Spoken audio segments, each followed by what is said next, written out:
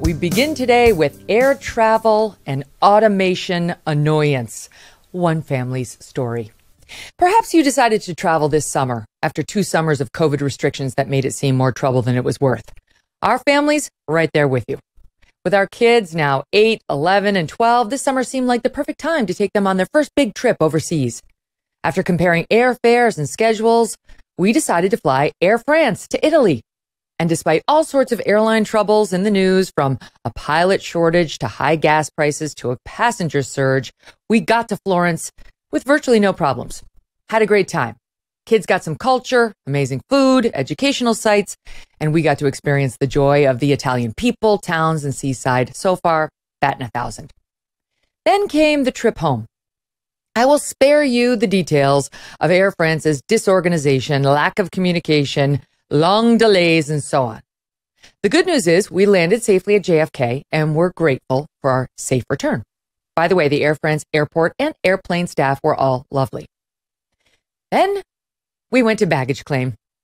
For the first time, we had traveled with 5 bags. Normally, we do 3. 1 for me, 1 for Doug, and 1 for the kids, but they're getting older, and so we got them each their own little roller bag so they could pack their own things and be responsible for their own stuff. Seemed like a good idea at the time. Thus, we checked 5 bags. At JFK that Saturday evening, we waited at the baggage carousel. You know that feeling when the bags finally start pouring out of the feeder down onto the conveyor belt? Anticipation, trepidation, some pressure to get a good spot on the receiving line, testing your reflexes in order to ensure that you can get in and get out when your treasure rolls by. We waited patiently as time and our bags, we hoped, would pass. And bit by bit, our discouragement swelled. We waited and we waited. And can I tell you, not a single one of our 5 bags appeared. Not one.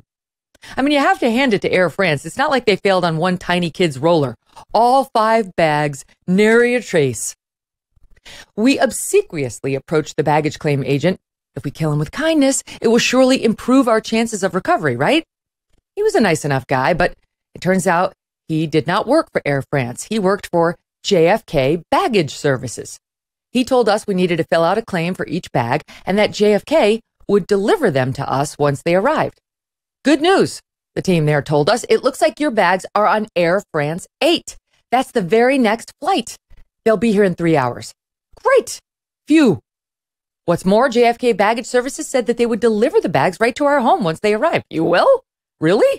That's awesome. Thank you so much. We left the airport feeling confident we would be reunited with the bags shortly. JFK Baggage told us exactly that. I mean, why wouldn't we be confident? All in all, a great trip and a safe ride home.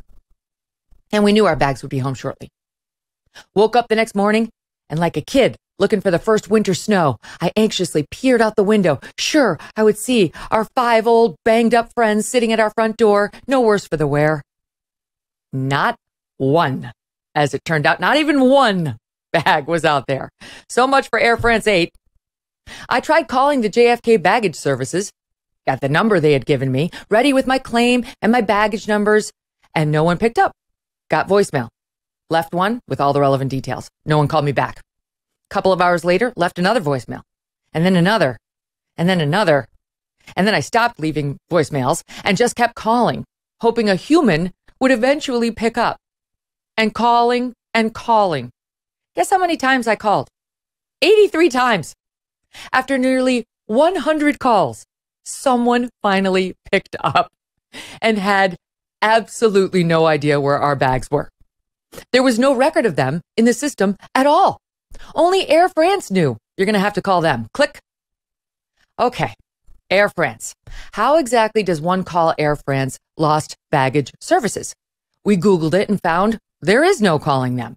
There is only their online baggage search tool. Okay, we'll do that. And we'll keep calling JFK Baggage Services just in case something shows up there.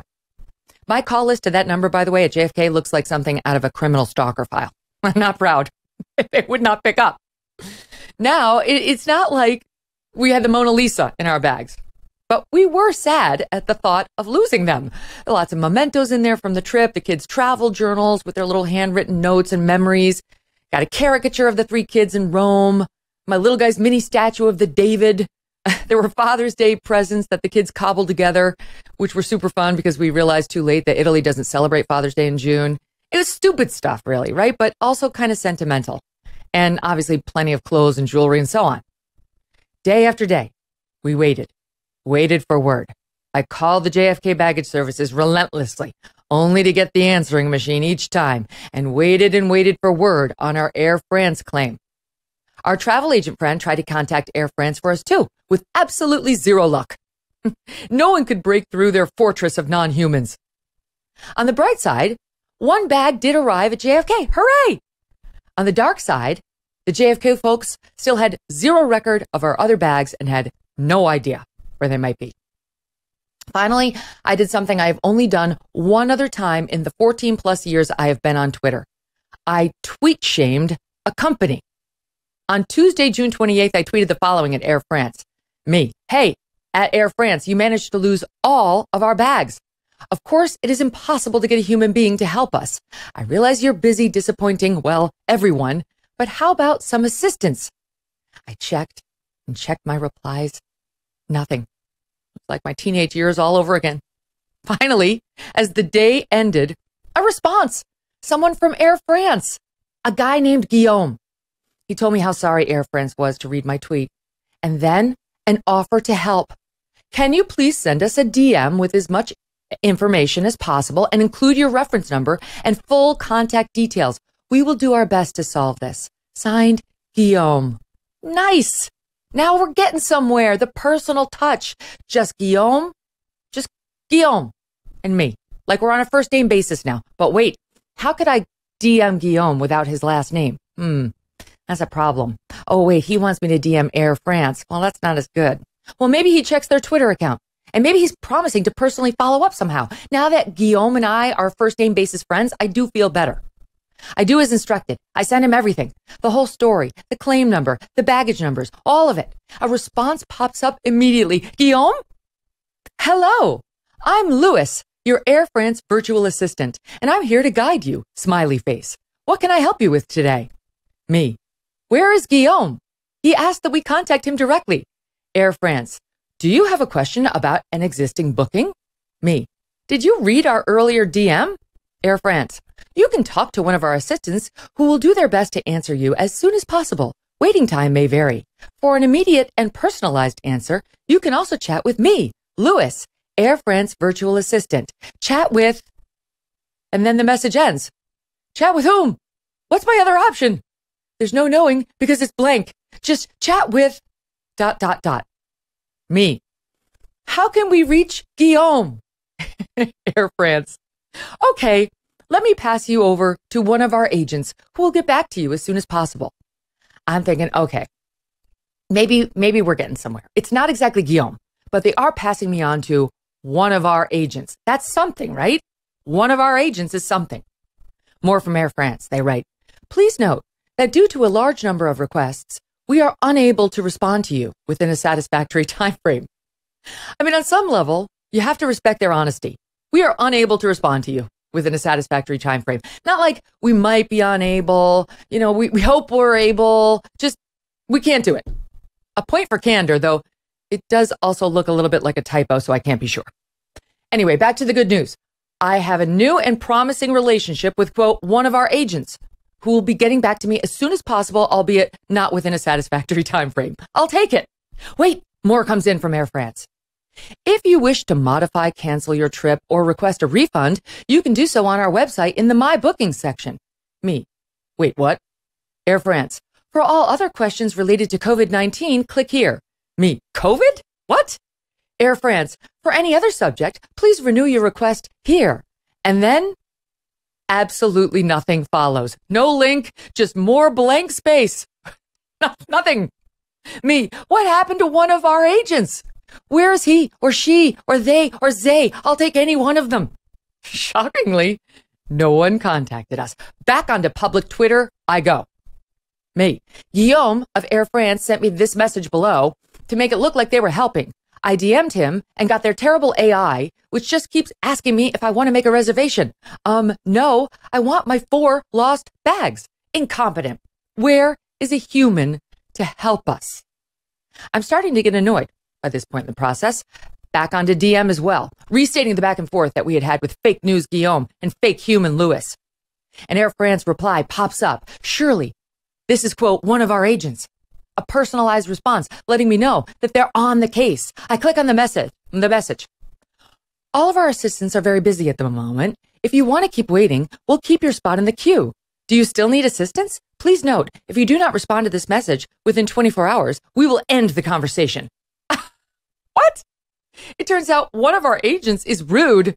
I do still need assistance. I am responding to the messages. What do you mean you'll end the conversation? Like, this conversation is not working for me? Where are our bags? Where is a human? Guillaume? Louis? Anyone? Me. We want to speak to a human being within the next 24 hours.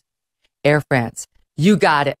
Our assistants are working hard to get back to you as soon as possible. We'll keep your spot in the queue. Our spot in the queue? What queue? The queue is aligned to nowhere. Back to public Twitter I go, where I tweet about fake news Guillaume, terrible AI Louis, and the incompetent Air France. Guess what?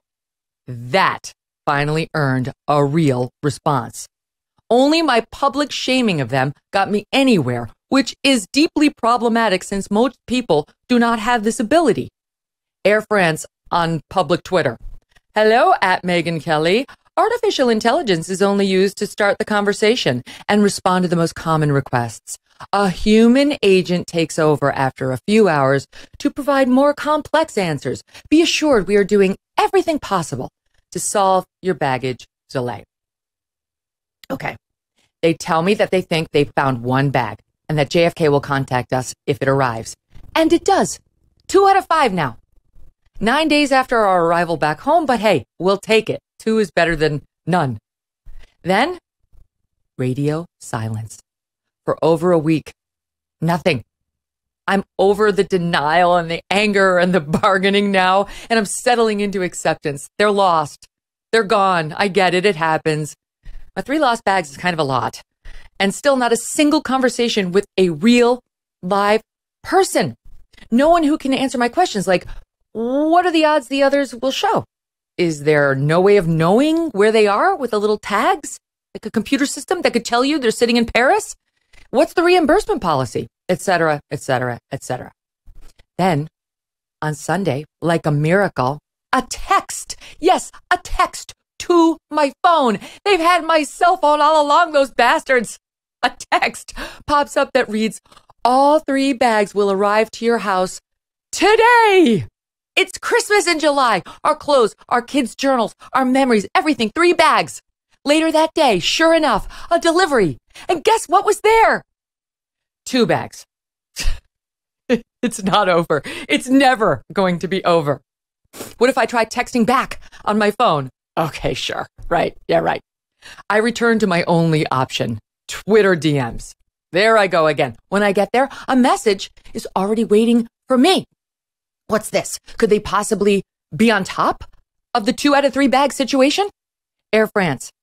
We can see that the rest of the bags have been delivered. And then, are you satisfied with our social media service? Me. Are you fucking kidding me? What I actually wrote was, no, we are still missing 1 bag. A quick response from Air France. And what is it? Hello, I'm Louis, your Air France virtual assistant, and I'm here to guide you, smiley face. What can I help you with today? Me, OMG. Your note promised 3 bags were coming. Only 2 arrived. Air France. Do you have a question about an existing booking? Louis! I write back, no. I want a human to respond. Air France. Hello, Megyn. Could you please advise the tag number of the bag which was not delivered? We await your reply. Me. Yes, they use my name. That's progress. That's real progress. Their comment is situation appropriate. A human might be here. We're back on track. I provide the tag number. Maybe they will now tell me where the last bag is or something. A message pops up. Here it is. My answers. Air France. Hello, I'm Louis, your Air France virtual assistant, and I'm here to guide you, smiley face. What can I help you with today? Me.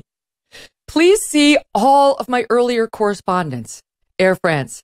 Hello, I'm Louis, your Air France virtual assistant, and I'm here to guide you, smiley face. What can I help you with today? Ah! And that's where things stand as of today. Now, is it a world tragedy that Air France lost our bags? No. The country has bigger problems. I get that. But the reason I am telling you this story is that I know it's happening to millions of people who feel as frustrated as I do. Folks who do not have the ability to publicly shame the airline over and over to get some kind of a response. People who don't have the time to deal with fake Agent Louis and his inane requests and incessant smiley faces. We are nearly 3 weeks out now from our return to the U.S. And would you believe in all of that time, I have never spoken to a single Air France employee, not one, for 5 lost bags, despite the public tweets and all of it. Air travel, as you know, is not cheap, right? Neither is checking bags. The airlines do their level best to make you pay however they can. Half of them charge extra for a snack now, never mind a meal, or if your bag is too heavy, or if you want the crappy headphones. The CEO of Air France, who took a bailout from the French and Dutch governments during the pandemic and then went on to reportedly pocket over $3 million in salary and bonuses last year, actually bragged in the press 2 weeks ago, quote, "The ability to pass on higher costs to customers is unbelievable." Really?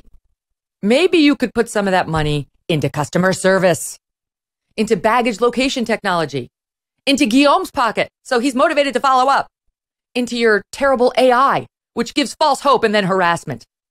My point is, I realize the airlines are under a lot of strain, but business is great for them right now. They're on track for record profits.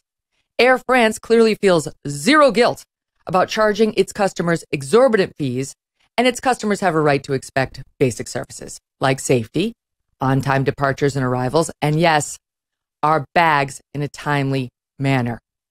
Air France, you failed. Au revoir, Guillaume. Frowny face, Louis. Are you tired of feeling like someone's always watching you on the internet? Maybe the advertisers know too much about you. It's odd. Or you're just concerned about the privacy of your identity? Using incognito mode will not solve the problem either. IPVanish VPN is here for you. They will protect your right to privacy and help you stay anonymous online. IPVanish helps you safely browse the internet without exposing your private details to these third parties. You can use IPVanish on your computer, your tablet, your phones, even devices like your Fire Stick when you're streaming media. When you use IPVanish, all of your data is encrypted. IPVanish makes you virtually invisible online. It's that simple. IPVanish is right now offering an incredible 70% off their yearly plan for our listeners with a 30-day money-back guarantee. That's like them giving you 9 months for free. IPVanish is super easy to use. All you do is tap one button. You're instantly protected.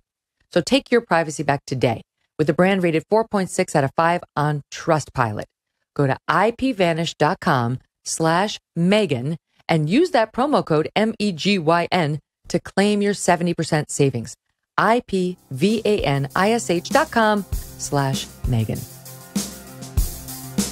Hey, thanks so much for watching. If you like what you just saw, hit the subscribe button for more clips and full episodes.